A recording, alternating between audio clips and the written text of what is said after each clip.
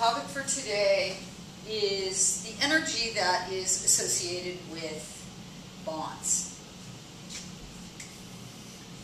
During a chemical reaction, reactant bonds are broken and product bonds are formed. So, for instance, in this example of methane undergoing combustion, we've got the bonds in the methane, the carbon-hydrogen bonds being broken, and the oxygen-oxygen bonds in O2 being broken, and then we have those atoms reconfiguring themselves so that now we've got a couple of oxygen-carbon bonds, and we have 4 oxygen-hydrogen bonds. So these bonds get broken, and new bonds get formed. The basis of a chemical reaction. This is a chemical reaction. Breaking bonds always requires energy.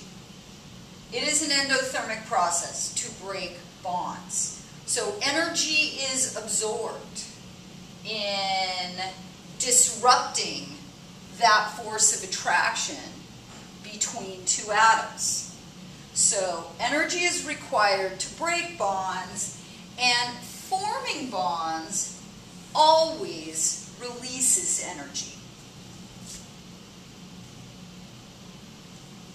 So when bonds are formed, energy is released. Now, does that mean that every reaction is exothermic? Absolutely not. Because remember, it's a balance sheet. It's a balance sheet between the amount of energy that goes into breaking the bonds and the amount of energy that is released forming the bonds. So, for a quick reminder, if the energy released in forming the bonds is greater than the energy that was required to break the reactant bonds, then the reaction is exothermic. So remember, it's a scorecard between the two. We're taking the entire system as a whole. So again, if the energy released forming the product bonds is greater than the energy that was required to break the reactant bonds, then the overall reaction enthalpy change is going to be exothermic. Energy is going to be released into the environment. Conversely, if the energy required to break the reactant bonds is greater than the amount of energy that is released forming the product bonds, then we say that the reaction is endothermic. Overall, it has absorbed more energy than it has released. But remember, there's always an absorption and a release. It's just how do the two balance out as to overall, is the reaction exothermic or is the reaction endothermic?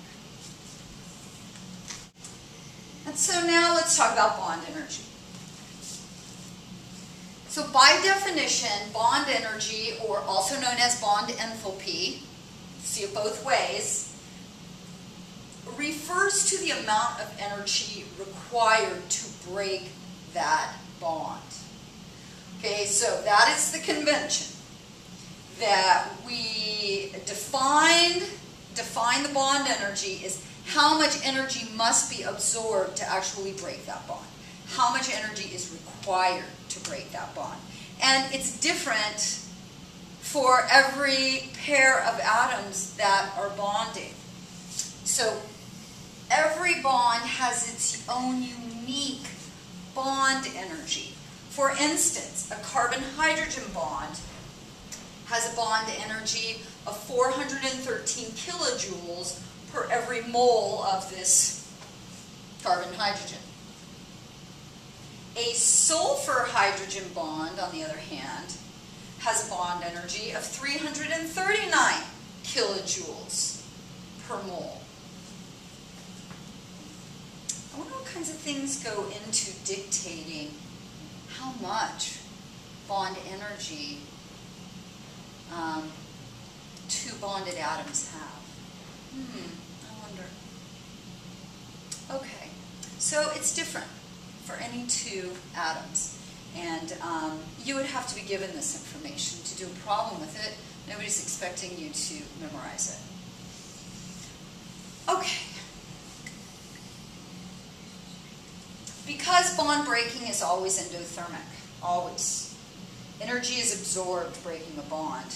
Bond energy is always going to be a positive number.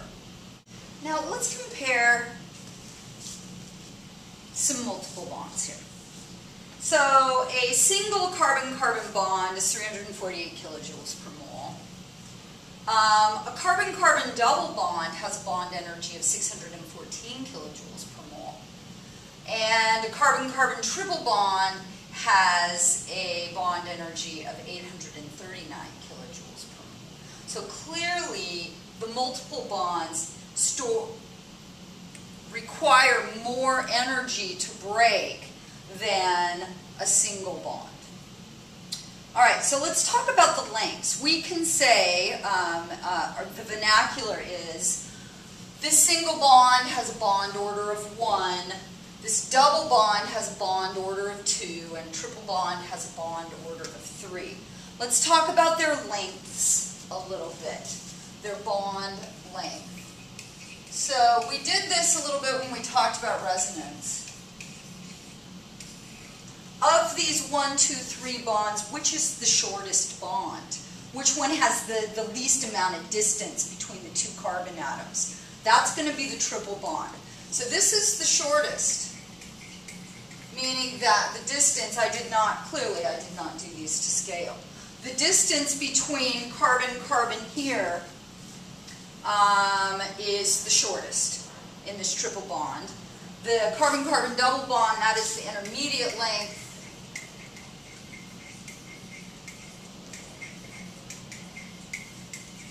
And the carbon-carbon single bond is going to be the longest. And in general, shorter bonds tend to be stronger bonds. And, you know, that shouldn't surprise anybody because the force of attraction is going to be greater when the distance between the two attractive bodies is closer. Okay, so the last thing we're going to do is we are going to look at a method in which we can calculate delta H using bond energies. So bond energies can be used, or bond enthalpies, can be used to determine the overall change in enthalpy, or the delta H, for a reaction. Now, I purposefully did not do this when we did thermochemistry, because you're going to see there's something very different about this formula than what we have done before. Okay, so to calculate delta H utilizing bond energies, we are going to take the sum of the energies of the bonds broken, and we're going to subtract that from the sum of the energies of the bonds formed. Now, whenever we did heats of formation, to determine delta H, remember we did products, sum of products minus sum of reactants. Okay, do you see this is opposite? This is opposite, so do not be confused here. The energies, the sum of the energies of all the bonds that are broken minus the sum of the energies of all the bonds formed, and that can give us the overall enthalpy change of the reaction. So let's do an example of this. Combustion of methane. So let's find the delta H utilizing bond energies. So delta H is going to be equal to the sum of the bonds broken. So that's our reactants. So this is what we have to do. we've got 4 carbon-hydrogen bonds here in this methane molecule. Draw Lewis structure, you'll see it. We've got 4 carbon-hydrogen bonds. So that means we've got 4 carbon-hydrogen. 4 carbon-hydrogen bonds. Again, draw the Lewis structure, and you'll see it.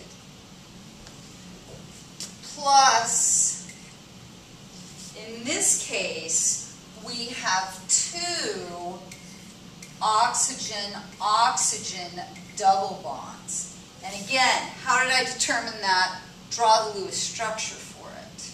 And you'll see that we've got 2 oxygen to oxygen double bonds.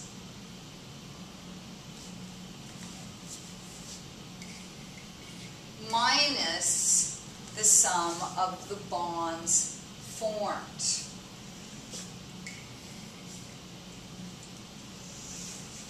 How many carbon-oxygen bonds do we have in carbon dioxide? We have 2 carbon-oxygen bonds. How do I know that? Draw a Lewis structure. So I have 2 carbon-oxygen double bonds. Okay, so this is important. And last but not least, I've got water. Each water itself has 2 oxygen-hydrogen bonds, but we've got 2 moles of it from our balanced equation. So that means we have 4 oxygen-hydrogen bonds that are going to be formed. Okay, I'm not taking the time to make these Lewis structures. You can make the Lewis structures yourself and see that my accounting is correct. So you have to see how many bonds you're breaking and what kinds of bonds you're breaking and how many and what kinds of bonds you're forming. And you're going to know that from making the Lewis structures for these things.